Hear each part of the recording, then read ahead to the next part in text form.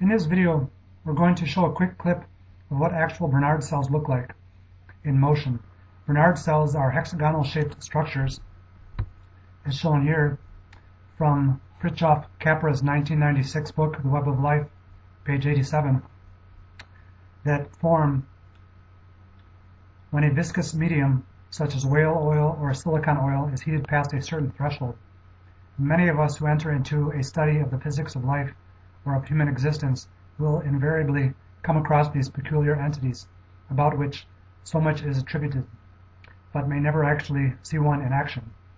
Benard cells were discovered in 1900 by French physicist Henry Benard, the results of which formed the basis of his 1901 PhD dissertation, Cellular Eddies in a Horizontal Liquid Layer, done at the College of France. The following diagram shows the basic structure of Benard cells. At low heat,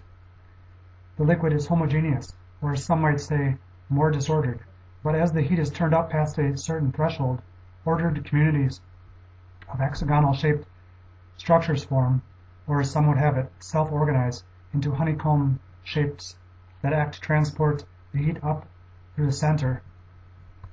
cooling at the top, and then to transport it downward along the sides. In the 1960s,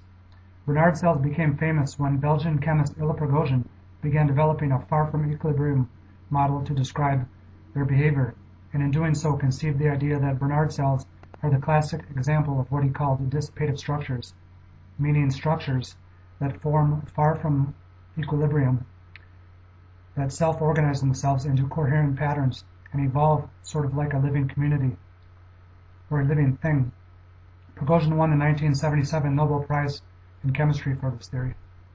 The basic message, according to Prigogine, is that ordered things, such as Benard cells, can form from disorder, thus finding a tentative unification between evolution and the second law of thermodynamics. Prigogine's detailed analysis of Benard cells, according to the 1996 views of Fritjof-Capra, shows that as the system moves away farther from equilibrium, it reaches a critical point of instability at which the ordered hexagonal pattern emerges, and that during convection, heat is transferred by the coherent motion of large numbers of molecules. The extrapolation of this is that the silicon oil's atoms function as little individual humans, and that heat acts to bring about coherent motion, or in other words, evolution. Now let's take a look at a few video clips of actual Benard cells in motion.